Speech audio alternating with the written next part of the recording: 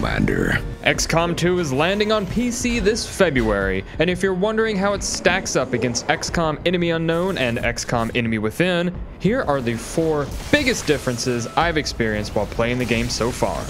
First, let's talk about psionics and psionic abilities. As you'll recall, in Enemy Unknown, psionics are a bonus set of abilities you can unlock in soldiers who have the psionic gift. Unlocking these abilities tends to happen pretty late in the game, and the powers you earn are stacked on top of your soldier's existing class and skills. My mind is my shield. Now, psionics in XCOM 2 are a whole different beast entirely. Instead of being an additive bonus, they're now a totally new soldier class unto themselves. Unlocking the psychic gift still requires some research and the construction of a psi lab, but both of these things can occur very early into the campaign, much earlier than in Enemy Unknown. And the results are still just as devastating. Unlike the other classes, a psi soldier's abilities are pulled from a randomized pool of potential psychic skills. Some of them you'll recognize from the previous games, such as mind control, while others are totally new, like the Null Lance you're seeing here. Next up, let's talk about engineers, who weren't all that special back in Enemy Unknown. The game doled engineers out at a pretty steady pace, and you really just needed them in order to build more satellite uplinks. But in XCOM 2, oh boy, engineers are your livelihood. You need as many as you can get your hands on, and you'll still never have enough. That's because engineers are now individual units that can be assigned to various jobs around the ship, whether it's clearing out junk so you can build new rooms, or increasing the ship's power output. Nearly every room in your base has a slot for an engineer assignment, so when you're starting out in XCOM 2 and you see an engineer mission pop up, take my advice and jump on it fast. New orders, Commander? Third, I want to talk about your typical mission structure in both XCOM games. Enemy Unknown almost always has you wandering through the fog of war, tiptoeing across the battlefield while trying to puzzle out where the enemy is hiding.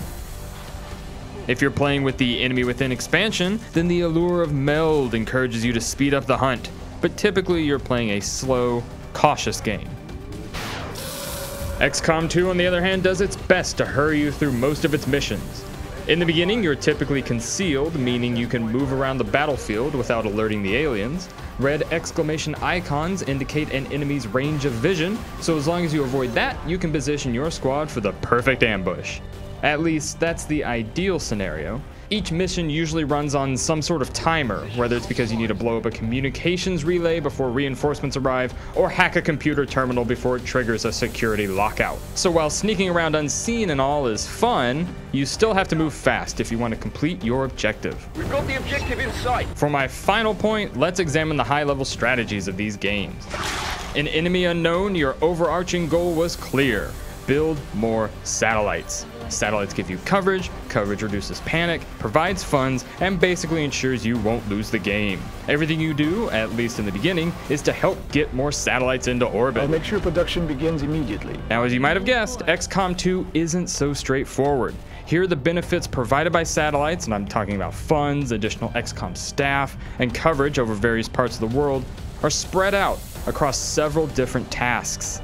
And these tasks are oftentimes competing with one another. You will run into situations where you can either send your ship to collect supplies from a disabled alien transport, or rescue a scientist who's being held captive.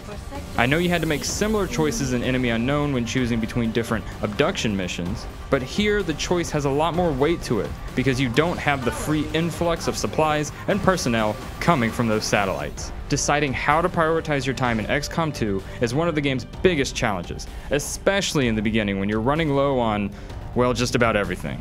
And that'll just about do it for XCOM 2, folks. You can check out the show notes below for a link to the full written preview of the game. And if you like what you saw, why not hit that subscribe button and check out some of our other videos.